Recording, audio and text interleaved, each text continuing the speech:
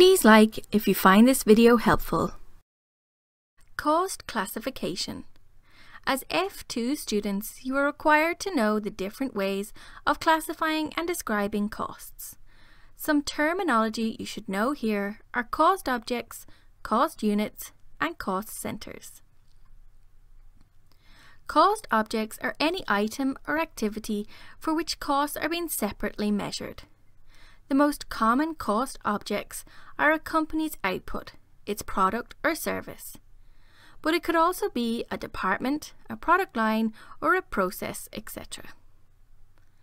A cost unit. This is a unit of product or service in relation to which costs are ascertained. It is the cost incurred by a company to produce, store, and sell one unit of a particular product.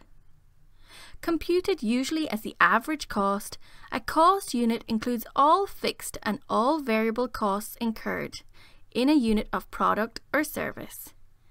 For example, it costs Company A 10,000 to produce 5,000 widgets.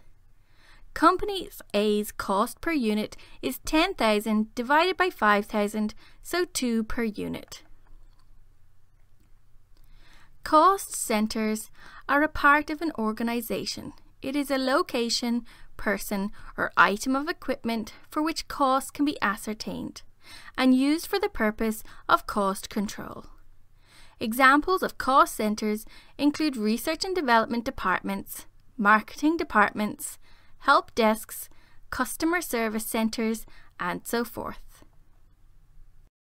Costs can be classified by element, function, nature, controllability, responsibility, product or period, and behavior.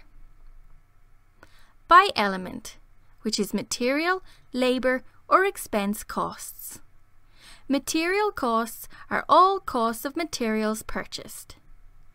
Labor costs are all staff costs relating to employees on the payroll of an organization. Expense costs are all other costs incurred by the organization which are not material or labor costs. Function costing involves grouping costs based on the different functions or activities of the organization. For example, a business may classify costs into production costs or non-production costs. Production costs are those costs incurred when converting raw materials into finished or part finished goods. Non-production costs are all costs not related with the production process. Production costs are direct materials. Direct materials are the materials which go into the making of a product. Direct labor. Direct labor are the costs of labor directly involved in the making of the product. Direct expenses are the cost of expenses directly involved in the making of the product. Variable production costs. These are the indirect costs that relate to production. They vary in direct proportion to the quantities of production. And fixed production overheads. These are the indirect costs that relate to production. They are fixed and do not vary in relation to the quantities of production. Non-production costs are administration costs. These are the general costs of running the business. Selling costs. These are the costs associated with marketing and taking sales orders. Distribution costs. These are the costs of distributing the finished products. And finance costs. These are the costs incurred in order to finance the organization. By nature, direct and indirect costs. Direct costs can be defined as costs which can be completely attributed to a cost object. Cost objects may be a product cost unit, a department, or a project cost center. Examples of direct costs. Direct materials. For example, cloth for making curtains. Direct labor. For example, the wages of the workers stitching the cloth to make the curtains. Direct expenses. For example, the freight charges for importing specialized materials for the curtains. The total of direct costs, which is direct materials plus direct labour plus direct expenses, is known as prime costs. Indirect costs cannot be directly identified to a specific cost object.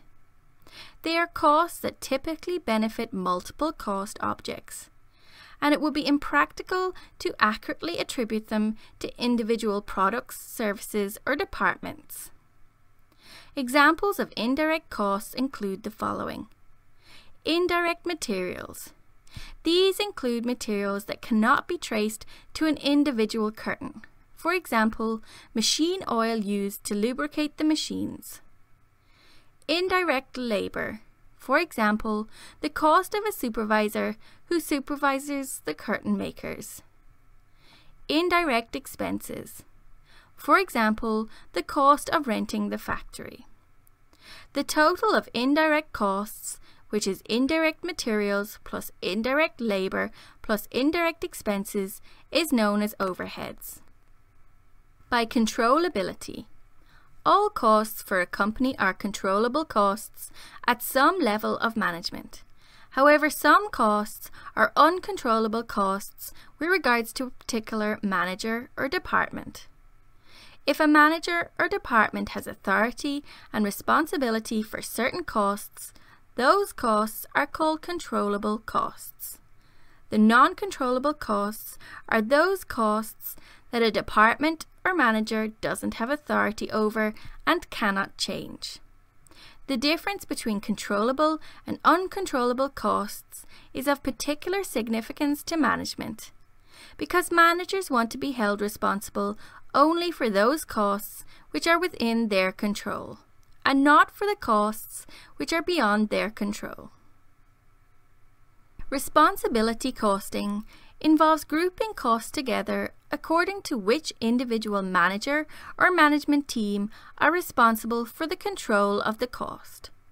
A responsibility cost accounting system divides an organization into several part or responsibility centers. Each responsibility center has a manager responsible for the operation and performance of that center. By product or period cost. This classification becomes important when you study marginal and absorption costing. Product costs are all the costs involved in making or buying an item of inventory. These costs are included in the inventory value and therefore the cost of sales value at the time of sale. Period costs are all costs not included in product costs, since these costs are not involved in the production process. These costs are included in the income statement for the period in which they relate. The distinction between product and period costs is necessary for calculating inventory values and profit figures. Behavior costing involves grouping costs according to the way they behave. Cost behavior is concerned with the impact a change in output has on costs. Cost analysis by behavior is concerned with the way different types of production costs change with changes in activity levels. Understanding cost behavior is central to budgeting, costing, and decision-making. Cost behavior tends to classify costs as fixed costs, variable costs, semi-variable costs, and stepped costs. Fixed costs are those costs that are not affected by changes in quantities of output. As activity levels increase, fixed costs stay the same. Probably the best example of a fixed cost would be a factory's rent. No matter how much units a factory produces, the rent costs are the same. A good visual representation of behavioral costs is via a graph. Here is what fixed costs would look like. As you see, no matter how much the activity level increases, the costs remain constant. Variable costs are costs that are directly related to changes in quantities of output. As activity levels increase, variable costs increase in proportion to them. So, for example, if the number of units produced doubles, so will the variable costs. Or if the number of units produced goes up by 10%, variable costs go up by 10% also.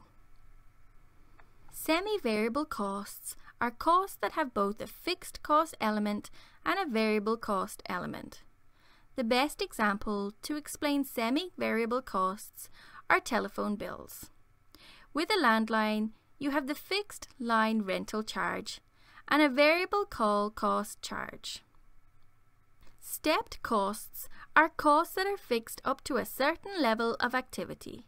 Once that activity level is reached, there is an additional cost, again fixed up to a certain level of activity, and so forth.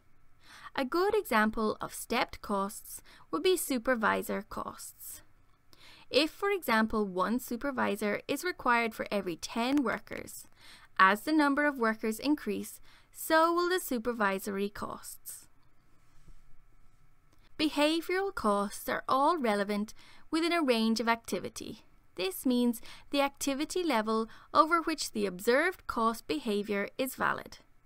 Understanding cost behaviour is very important for management's planning and control processes. For example, the fixed cost of rent is only fixed up to the capacity of the unit rented. Once this is exceeded, new or additional premises will need to be rented, and this fixed cost becomes a stepped cost. Therefore, managers must use cost behaviour to predict costs within a cost behaviour range.